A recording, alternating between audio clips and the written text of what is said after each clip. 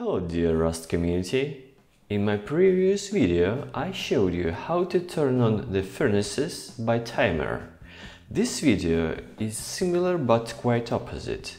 I modified the electrical system so you can use it now for a strobe light or blinking light to annoy your neighbors.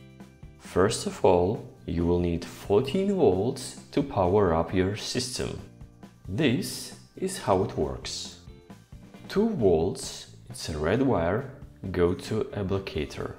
1 volt, it's a green wire, goes through the timer to a blocator. And 1 volt goes through an electrical branch to the XOR switch. The yellow wire goes back to the timer to reset it every time it is necessary.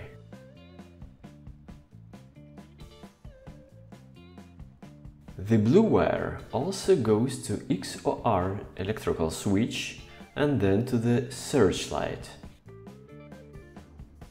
It is 10 volts only. So if we set the timer on 1 second, you will see the idea of the blinking light.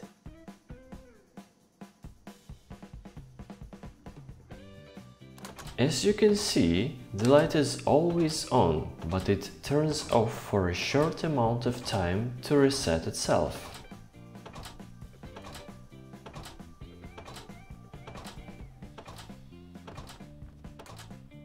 Let's see how it works at nighttime. This is how it works at nighttime. Let's set the timer to 0.5 seconds and check the result.